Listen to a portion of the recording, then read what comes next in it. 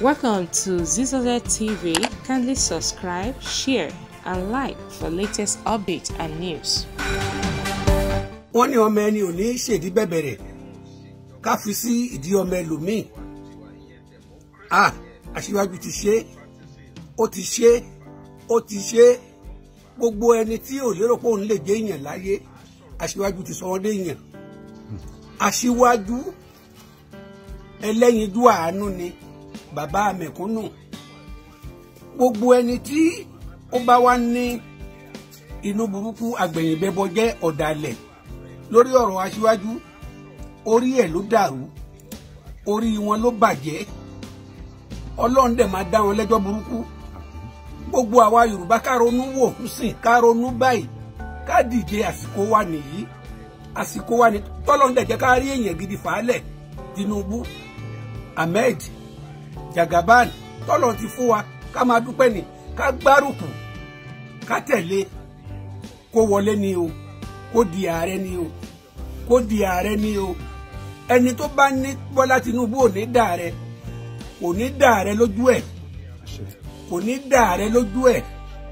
Ẹni Àyìnlá mọ̀mọ̀ ṣe pé mo ní ìdí tí mo ṣe ìyá rọ̀ àárọ̀ mọ́. Látàyé Nàdẹ́kò ló ti ń bá kìíní ọ̀hún bọ̀ o. Látàyé Nàdẹ́kò ṣe ń gbọ́, látàyé Nàdẹ́kò ló ti ń bá kìíní ọ̀hún bọ̀ o.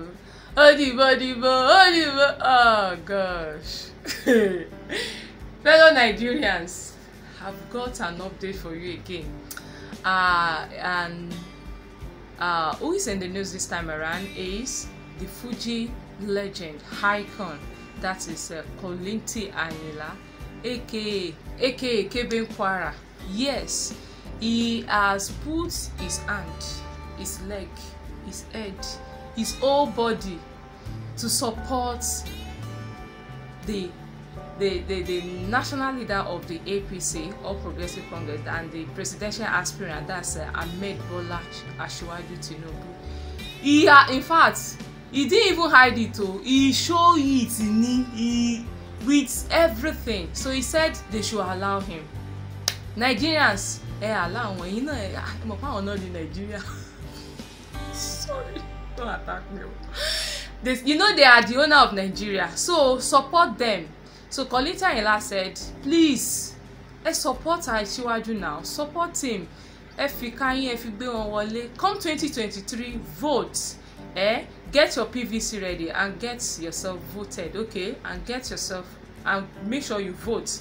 And do what? You vote for Ahmed Asiwaju Bola Tinubu. It's not me that is saying it, or is Kollington Ayinla, the Fuji legend icon, is the one that is saying it to Nigerians that Kadibo fun. So let's just hope, as the way things is in Nigeria now, we just hope that better days are coming. Let me just say that. Don't let me be optimistic that better days ahead. Yes. So Fuji icon Kollington Ayinla is, in fact, what it di Ikesi Bola Ahmed Tinubu wọ́n ní ẹ dìbò fún wọn. So get your PVC ready, guys.